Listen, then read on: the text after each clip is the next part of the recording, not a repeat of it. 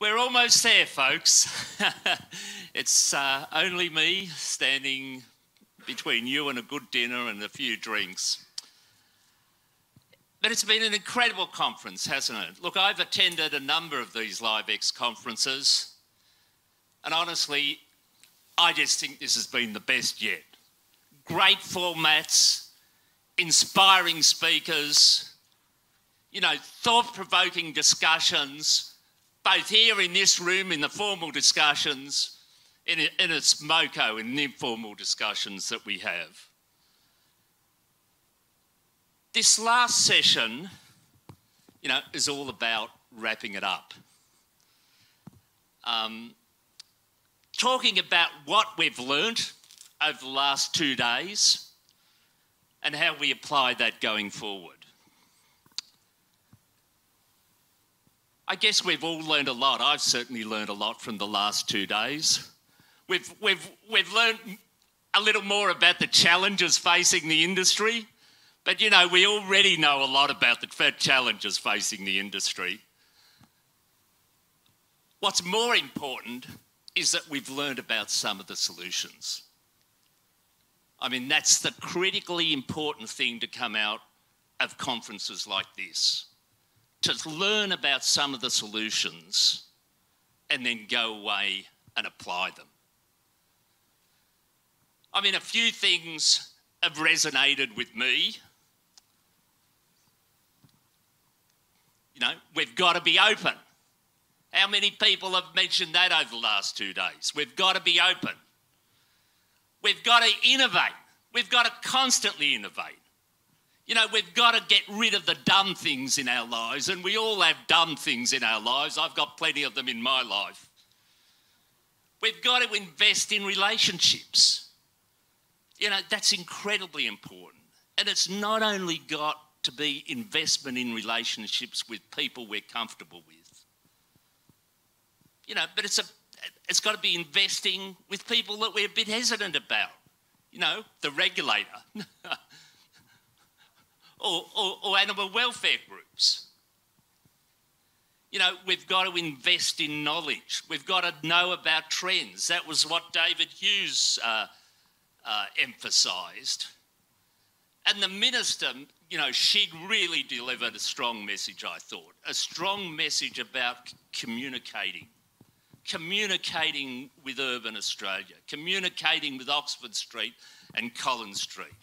I mean, that's just going to be so vital for our industry going forward. And I guess the other thing that resonated with me, and that resonated quite significantly with me, is that we've got to be confident. You know, we've got to get rid of the siege mentality. And all of us, I think, working in this industry, if we're honest, there are times that we have a little bit of the siege mentality. And we've got to scrub that from our minds and be positive and confident going forward. So this session is all about querying some key people in the industry. You've got the conference organisers have put together a wonderful panel of industry leaders in industry service companies, industry leaders in ALEC, exporters and producers. And it's all about querying them about what they've gained from this conference over the last couple of days and how they will apply that going forward. You know, the key thing that you've got to ask after you go away from each of these sessions, after you invest 2 days of your life in something like this, is how are things going to be different going forward? So that's what we're going to concentrate on in this last session. I mean, we'll open it up to you guys in a moment, but as facilitator, I get the privilege of asking some of the first questions. And I thought I'd start with you, Mark. You've obviously got a key role in the industry as CEO of ALEC. I think you've been there 12 or 18 months now, so you've had your feet... 9 months, okay. He's a fresh face, he'll have fresh ideas. Look, you know, can you give me a broad view from your perspective about where you see the industry going forward? What are the priorities? What things you need to change as an organisation in the industry itself? Yeah, thank you, Peter. Perhaps it feels like 18 months. So. But no, I think just to reflect some of the comments that you mentioned then, I completely agree with moving away from the siege mentality. I think the industry is in a really positive place at the moment. And the key word you said there is confidence. We have the right to be confident now. And I think that's critically important. In terms of the key things that we need to progress over the next 2 years, I'd probably say 4 things. The first is the amalgamation question. And we need to make sure that it's not a question of cost savings or efficiency. That discussion is actually about building industry capability that reflects and integrates our political and evidence-based arms. And that's going to be really critical for the industry to move forward. The second point, and this is probably quite high level, but I think we need to adopt a culture and an attitude that we are part of the broader red meat industry. Jason Strong's presentation went to the fact that we're the fourth largest red meat market. We need to be treated like a market. We're not an exception. We are part of the red meat industry. And that goes to our long-term capability.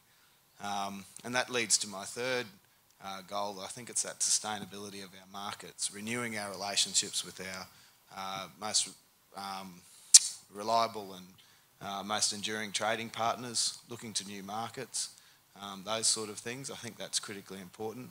And then I think we also need to start moving into a regulatory space that rewards good performance. And there's an incumbency on industry to demonstrate that good performance, but a regulatory environment that facilitates it in a very strong way would be a good way of getting there. And Mark, I'd just like to quiz you. I mean, I'm sort of... I've been close to ALEC, I guess, over the last couple of years, but I'm also an outsider.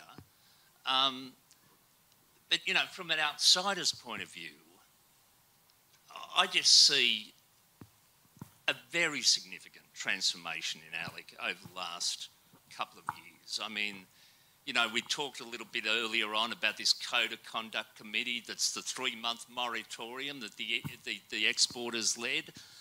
It's some of the changes in ASIL standards that are going to cost the exporters money, but they believed in them because they were going to improve welfare.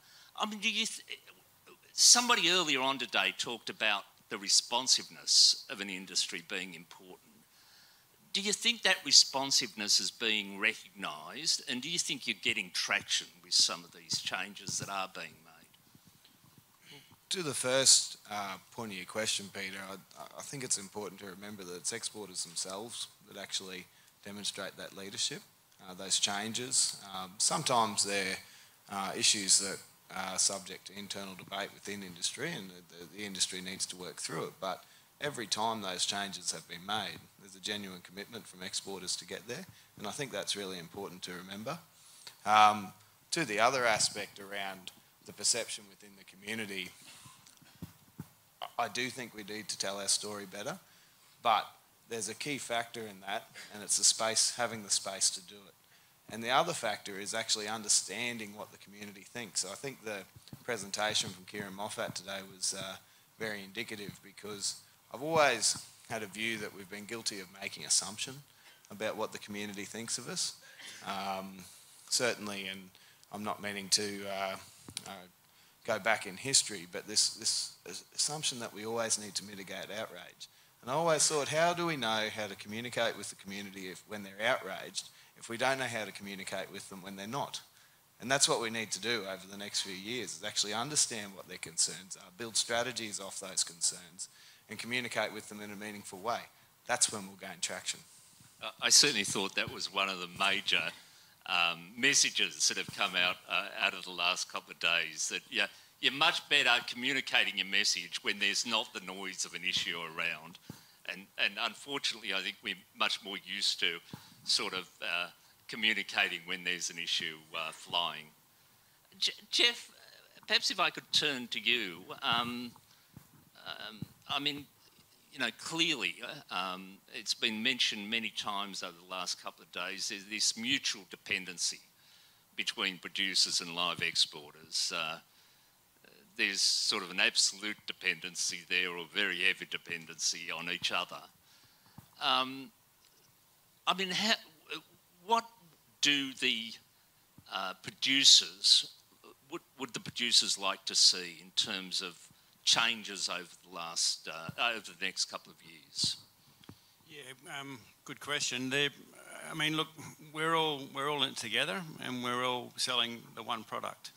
And you know, we're seeing pressures back from the market at the moment, whereby, you know, there's two things that we're not controlling at the moment, or we can't control, is regulation and price going into these markets. One thing is that we're not going to drop is our farm gate price, but regulation we can manage. But it's also building that culture and staying ahead of the market with the product we're selling, because, you know, if we're not selling it in a glossy box and a bit of plastic, we're selling it in a nice fresh hide that's recyclable. And that's what we've got to understand, is the producers are producing a product that's going as a live article into a niche market. And I think Australia's in the position where we are producing one of the best products, but we've got to be compensated for that. We've got pressures from all over the world. We've achieved a farm gate price, an export price into most countries that we're getting pushback. It's expensive, and we're setting the benchmark for, you know, a powerhouse like South America, Brazil, Argentina, and Indian buffalo to supply into our market. So we've got to keep those cultures going, keep that sale product going into markets to be able to achieve that niche and achieve that price.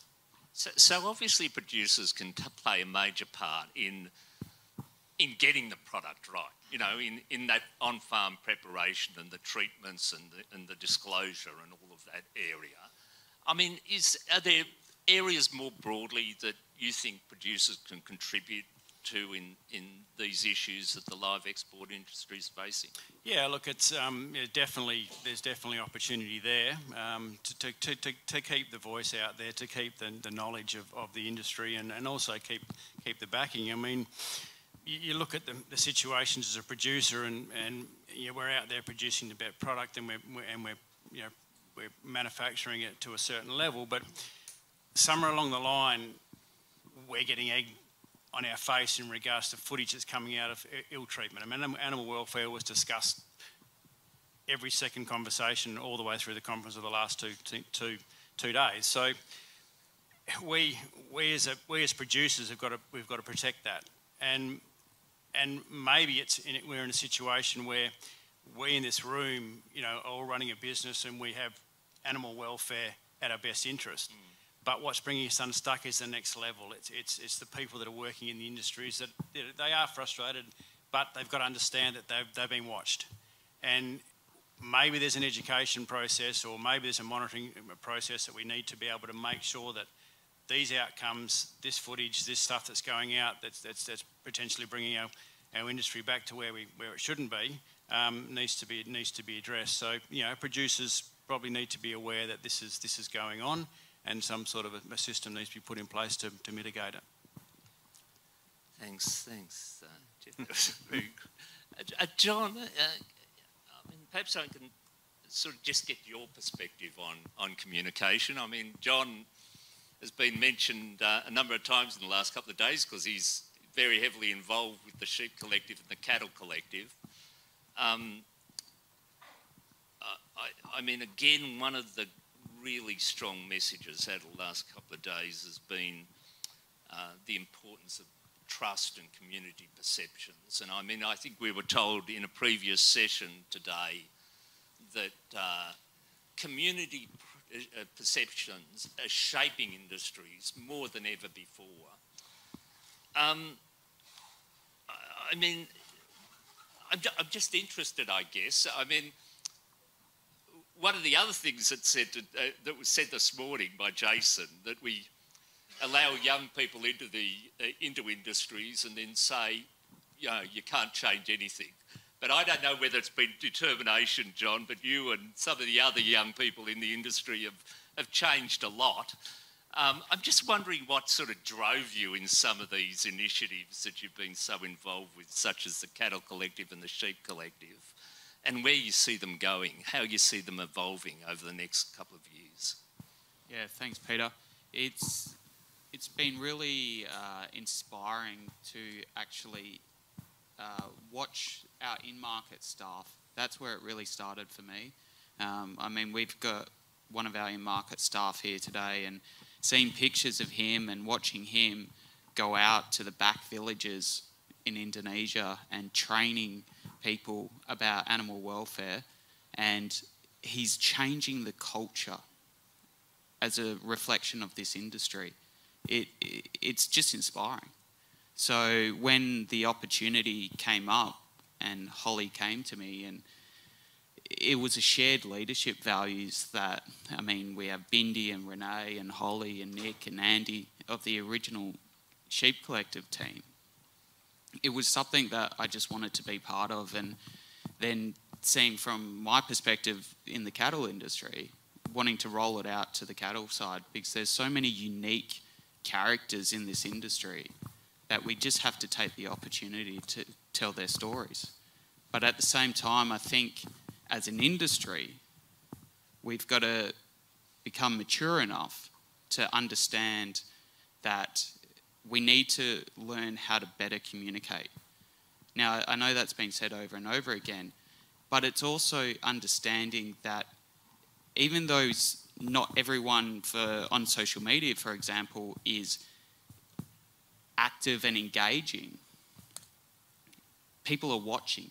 So if you go on and say, you vegan whatever, and throw slurs out, people are looking at the industry negatively, even if someone's trying to support it. So we've got to learn how to have these respectful conversations. So if someone's attacking us, we can say, well, here's the information, not shoving it down their throat, and make up your own mind. And I think if people see us acting as a mature industry, they'll take a lot more respect. And I think I was really interested in Kieran's presentation today to see how industry is actually perceived. I really want to find the areas that people want to know more about, and then try to communicate better along those lines. Because I don't know whether you picked this up, but one of the things that I've taken away from this conference is that, just so often we respond with a technical answer along a technical dimension. And really what's come across more clearly than ever in this conference is the main things that you've got to show and that we've got to communicate is that we care. I mean, I think that's incredibly important, that we care and that we have an interest in these issues and are responsive and are listening to what people are saying and are responding to it. It's just not a technical... I think too often we just respond in a technical dimension. You agree?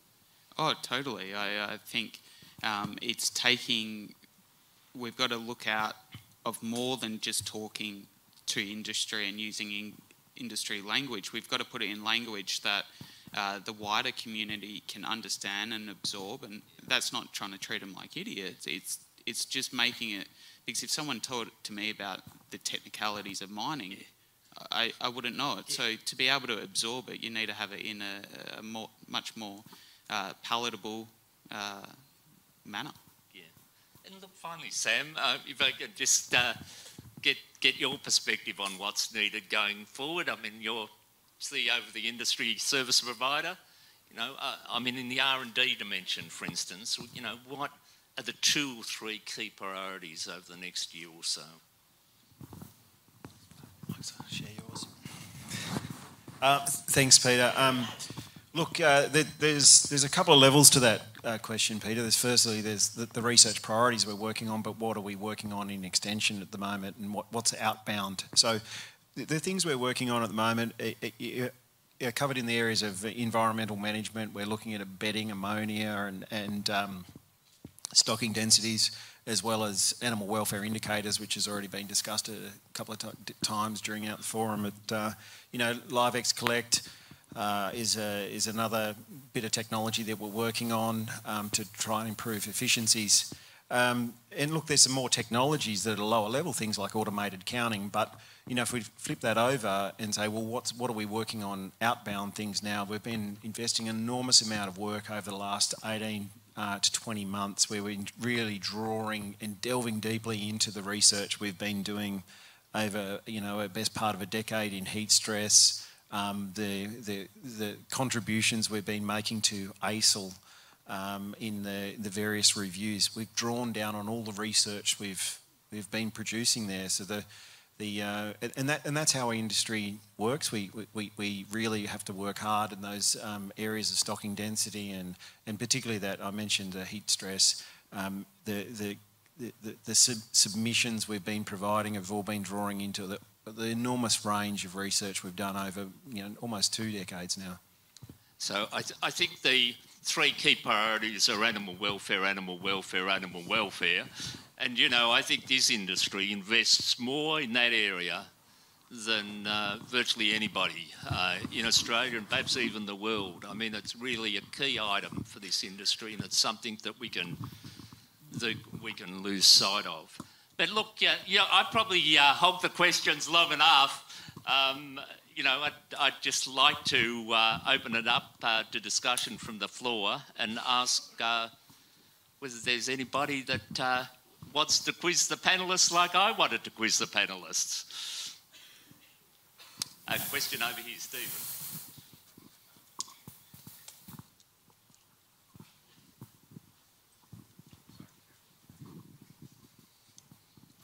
Yeah, just a quick one. As a sheep person in cattle country, understandably, individuals may question at times why we support each other's industries, considering the harrowing things we go to. Can you maybe just run through a bit of the reasoning as why we are all in this together? It is sheep and cattle, and why we've received such strong support from SFOs around the country and each other's industries. So I might ask Mark to respond first, but then I'll ask you, Geoff, as a cattle producer, why you should be supporting the sheep industry. So, Mark? Welcome north, Crispy. You're a long way from home. Hope you're handling the heat. Look, I think there's a thin edge of the wedge in agriculture. And I think many times that's a cross that the LiveX sector has had to bear.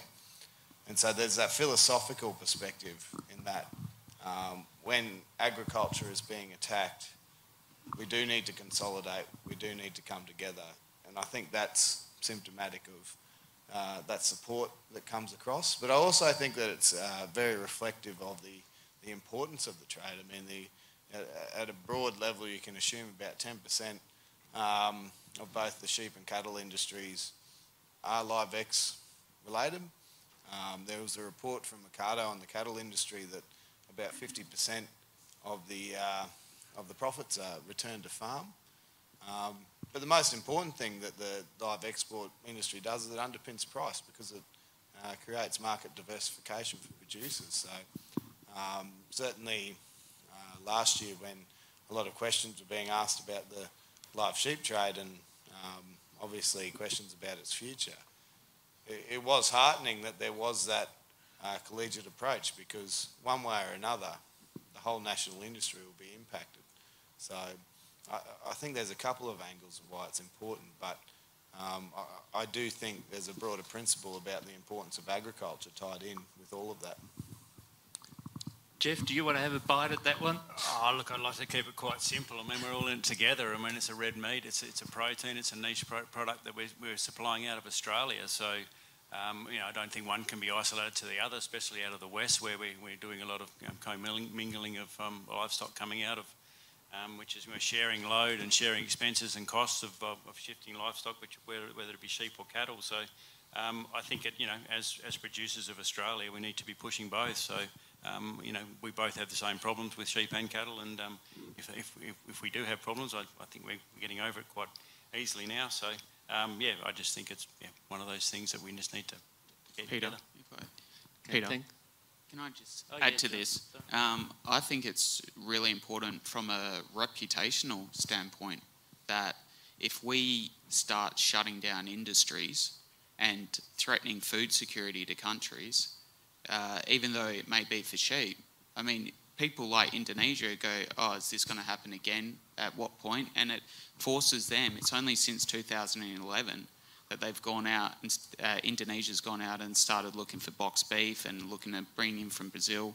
So I think from a reputational standpoint, the cattle people need to back the sheep people, because if we start shutting down in the Middle East, well, we send cattle to the Middle East, are they going to shut that down as well? And then it's all the box beef and the box meat and the grain and the dairy products. So I think that's why we're in it together. We're a complementary system.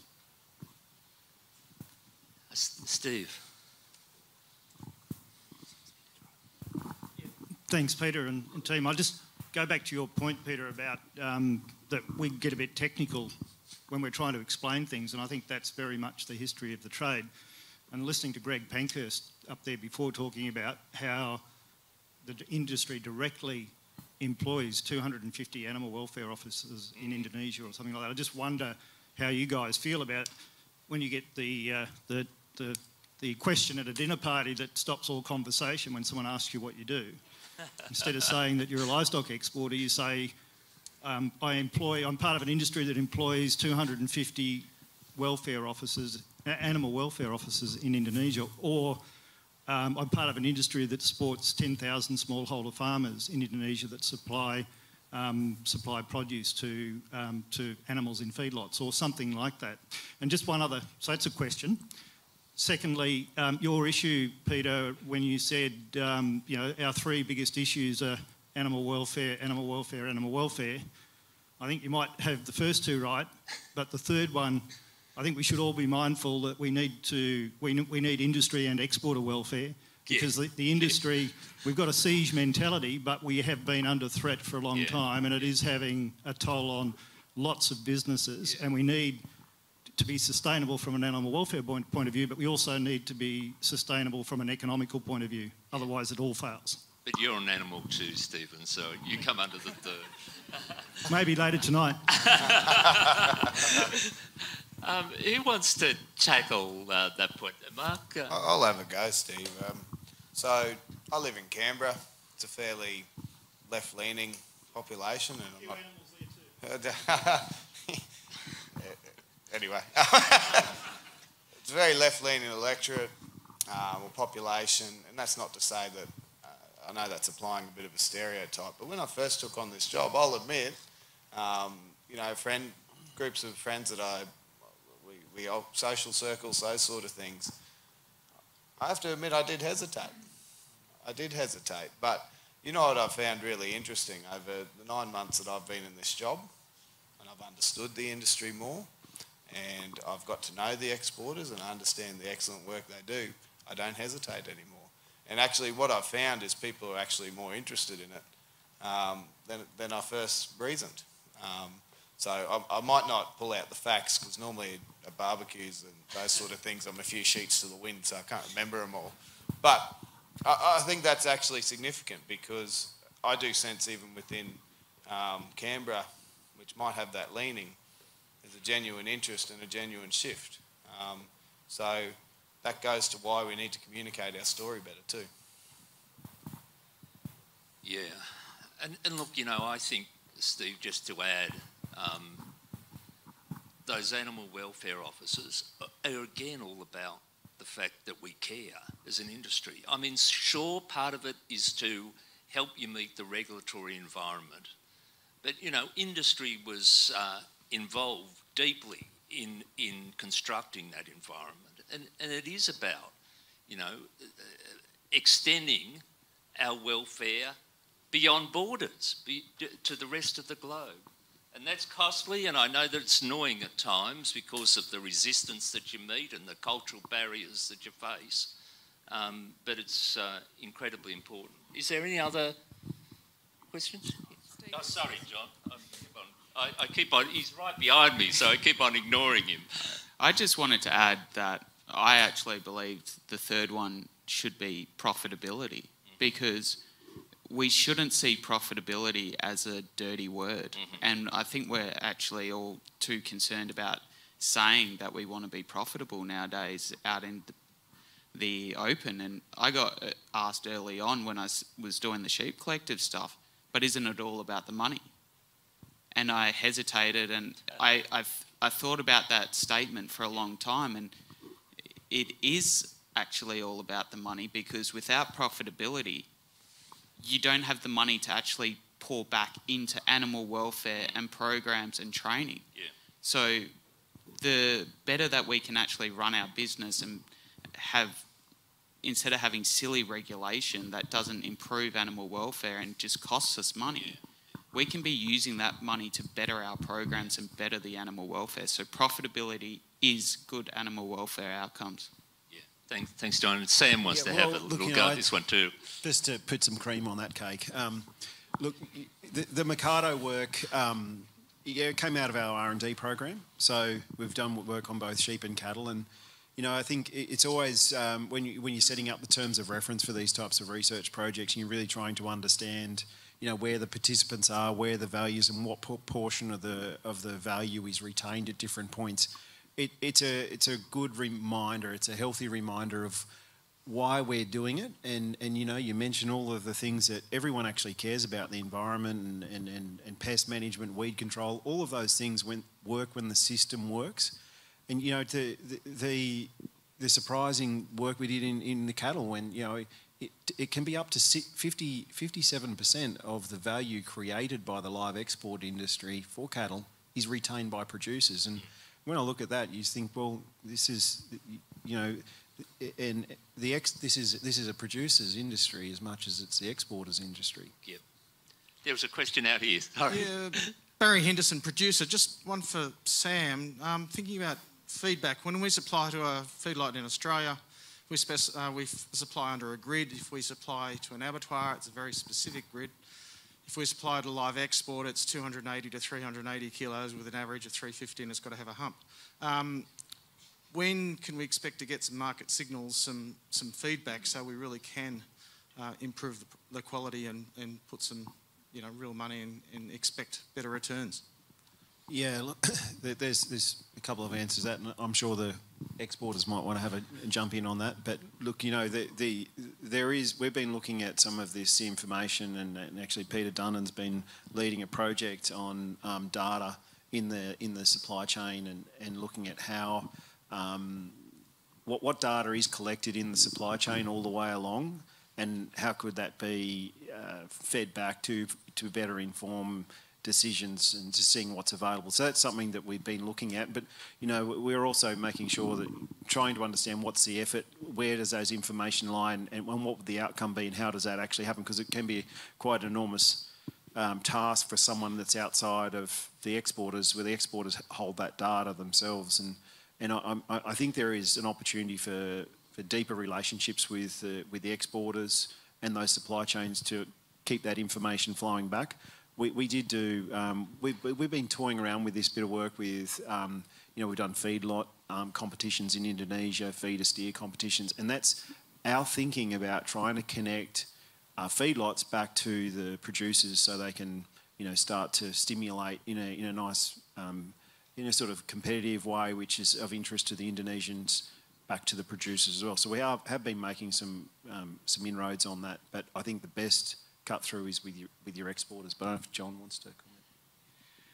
I don't know if I'm going to get myself in too much trouble answering that one.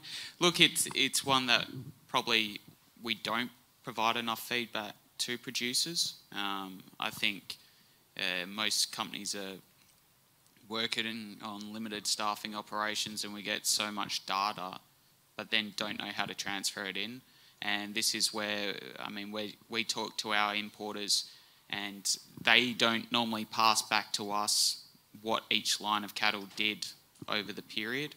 We get a general sort of feedback. Yeah, the cattle were doing 1.4 kilos a day, and the shipment was good, but they don't break it down, because on a shipment we may have 10 to 30 different vendors, so we probably don't have that complexity of data to feed straight back. It's more general information. But Okay. I think it's something we need to look at doing.